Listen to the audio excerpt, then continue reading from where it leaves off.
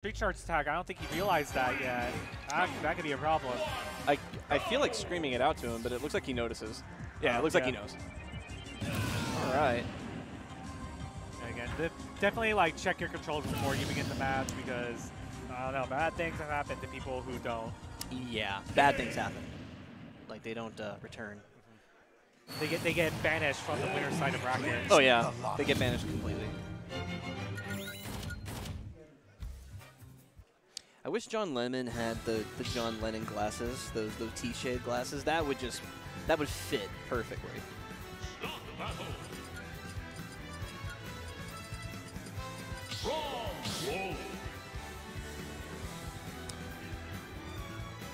All right, so I can't tell who's playing who, because the names don't match.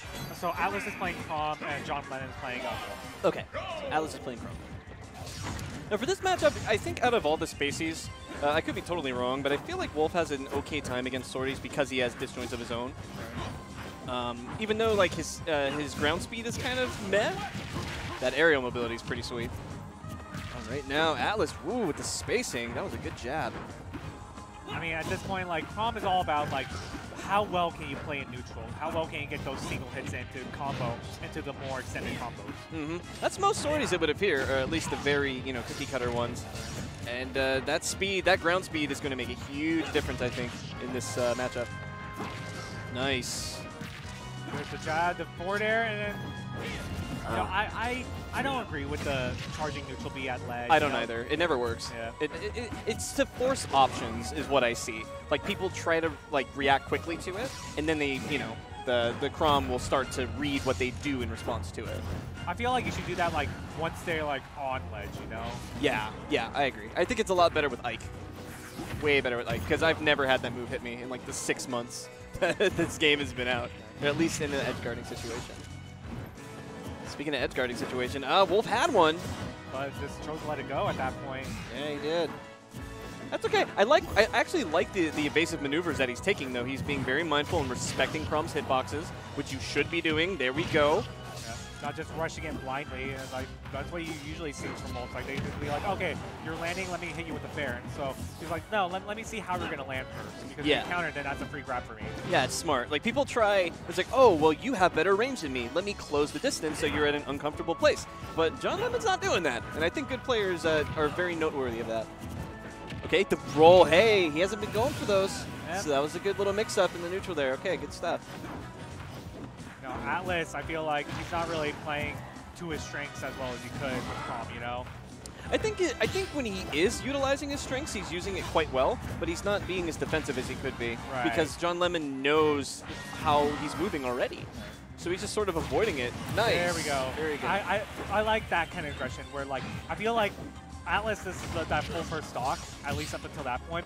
He was just throwing out fair or jab, just praying it lands, not really thinking like, okay, what is he going to do in defensive option?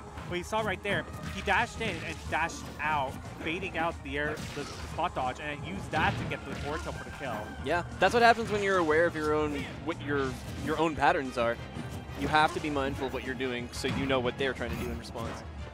It's all about action and reaction. How do they react? And I like what he did there because a lot of comps don't like to go for that back air, but ooh, that down smash charge, I don't agree with it. I feel like if you're gonna ledge trap with Chrom, you should forward tilt because forward tilt hits below stage and it covers roll and normal get up at the right distance. I respect the mix up. If you do the same thing every time, people are gonna start to read what you're doing. Ooh, there we go. There's that jab to back air. The old reliable. Yeah. I mean, that's one of those reasons, like, you need to learn how to roar bear, especially with the Chrom and Roy. Yeah. A lot of people are saying that you must attack cancel the jab into back air, but you don't. I mean, it helps, I'm sure, but, you can get that no problem without it. I mean, other characters I would say you need to learn how to roar against or roar with is, like, Palutena for bear. Like, any character with, like, a good, bear, Palutena, Cloud, even Wolf in certain circumstances, like being able to roar bear is like so key to their neutral. Just learn how to roar bear in general. No matter who you play, just learn how to do it. Yes, I'll be able to. Nice! Hey! Okay, that only worked because he didn't snap the ledge. Right. People were like, Index, shut up, man. This move never hits. This move doesn't hit, Index. You're an idiot. Like, no, he just didn't snap the ledge. He didn't, yeah, he didn't. And like, to be fair, it was Wolf, so I mean, Yeah. in this particular matchup, you know, not the worst option, especially if you know they're gonna side B. But this is different. If we still see these neutral Bs. Yeah, you're gonna get command grab frame 6 as off of ledge. Ooh. Yeah, oh god, yeah. Bowser's strong, man. Bowser's super strong. And I think he still has like an up throw combo too. Oh my god, okay, that big hurt box though, already showing its deficits here. I mean, the other thing is that Bowser is deceptively fast. Yeah, he is. You know? So, yet again, like, he can easily get up a whole lot of percent if you are not careful on how you approach him. But I like what I'm seeing. That was a really nice falling up air. Look at that. He got a lot of percent off of that. But that 20% grab from Bowser, man. Yet again, no, you can't just dash back and forth because Chrom will just throw out that nair, and, like, what are you going to do? Like, you can't just dash in front of it. You can try to parry. You can try to parry. You can try to parry, but you gotta parry the second hit, or parry both hits, but like, people that parry tend to parry only one hit. Yeah. Oh my goodness. Oh man, that up air almost, he had the read, but he didn't have the spacing. And a lot of empty hops too. I wonder if that's like intentional to try to get him, you know, to react in a certain way. Okay. This actually could be the end. Yeah. There's a point. Yep. When you get countered as Bowser, it sucks. That was a good up air. Oh, doing the jiggy. Nice grab, okay.